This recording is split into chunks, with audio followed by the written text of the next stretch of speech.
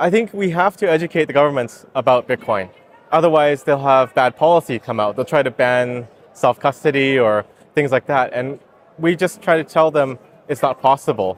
You're trying to ban information. It's not possible to stop the flow of information. It's just too porous.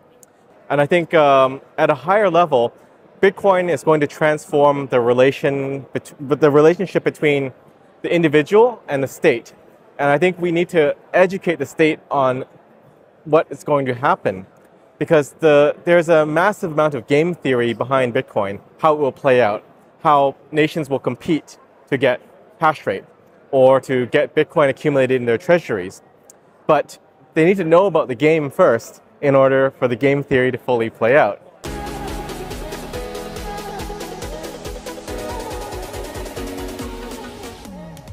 Mark, when it comes to nation-state adoption, hotel-state adoption, what comes to your mind when you think of Samson Mow? Yeah, the first thing that comes to mind is Samson Mow and Gen 3, of course. Thank you. And I mean, Bitcoin is actually a grassroots movement, but you're doing Bitcoin nation-state adoption. So maybe can you just tell us why is nation-state adoption important? Because Bitcoin actually is a grassroots movement, but why do we have to adopt from both levels? So from the nation-state side, but also from the grassroots.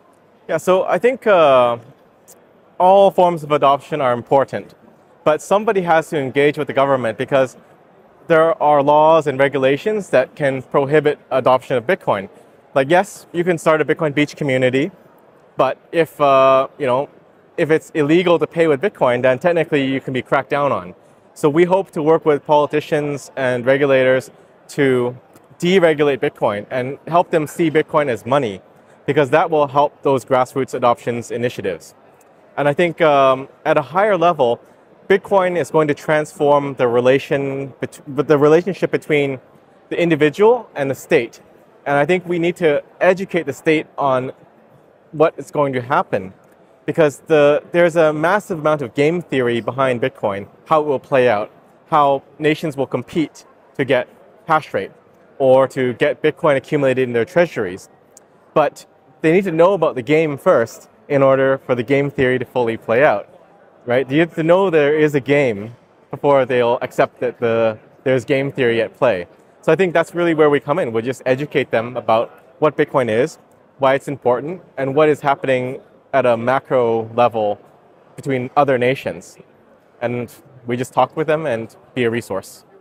Yeah, so it's exactly like you say, you can't forbid Bitcoin. And if you're not opening from a game theory point, it's pretty stupid because you're losing. Therefore, you have to open yourself for Bitcoin. So can you maybe tell a bit about the process? So what is the process? Are the states coming to you? Are you coming to the states? And there are different types of adoptions. I think there is not like one way of adoption. There are different forms of adoption. Yeah, so a lot of people ask us, like, what is the playbook?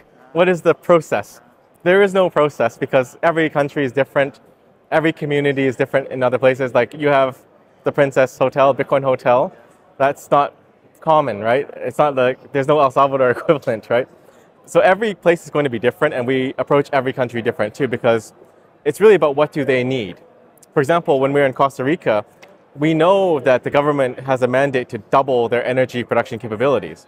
And we're trying to frame it as Bitcoin mining can help you get there through partnerships with mining companies or other vehicles to bring in capital to build out more hydro capacity.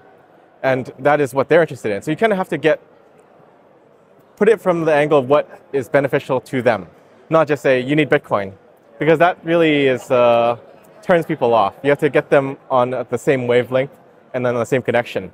But yeah, there is no real same playbook, and we depend a lot on Bitcoiners on the ground in different places to help us and make introductions and make connections. So it really depends. Like in Mexico, I had the fortune of meeting Indira Kempis, the senator. So it's the government reaching out. But in other places, it could be just normal Bitcoiners, plebs, that say, oh, I know somebody, and you should talk to this guy. And where we're going next, which is a top secret for now. Yeah, I know it. You know it, but that was done by Prince Philip. So he has his connections, and he said, we need to talk about Bitcoin. And then that meeting was set up, and now we're flying there to meet with them. Yes. Yes. because I think it's a bit similar than like company adoption, because I think it's important to showcase that Bitcoin is working. And if a state, I mean, you can see it in El Salvador, it has lots of positive effects, and this positive effect is like throwing in the world. And if then other countries can see it's working, then they will come to you, and then you can advise them, and probably everyone will benefit, even though some hardcore maxis will say, okay, no, we just have to do it from the grassroots. But in my opinion, we have to be open for everyone. And some people, they just are not on the right place. They don't have the knowledge, and then you can help. Yeah, pretty much. Like, I think we have to educate the governments about Bitcoin. Otherwise, they'll have bad policy come out. They'll try to ban self-custody or things like that. And we just try to tell them it's not possible. You're trying to ban information. It's not possible to stop the flow of information. It's just too porous. But what you said earlier is really true. Like the countries that adopt Bitcoin, they have this kind of difference about them. They're welcoming to business. They're welcoming to immigration. And they're very hospitable. And I often give this example, like the nation state or the country should actually be more like a hotel, right? Why do you choose a hotel? You choose a hotel that's safe, it's comfortable, and you feel good being there. It's the same for a country.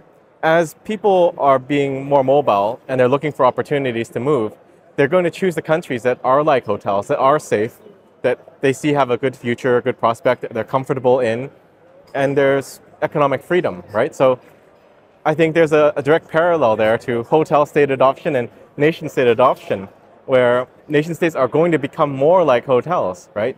And I think the incentives will align better, because when you want to attract people, like a business, you need to have good policy and a good framework in place for everything.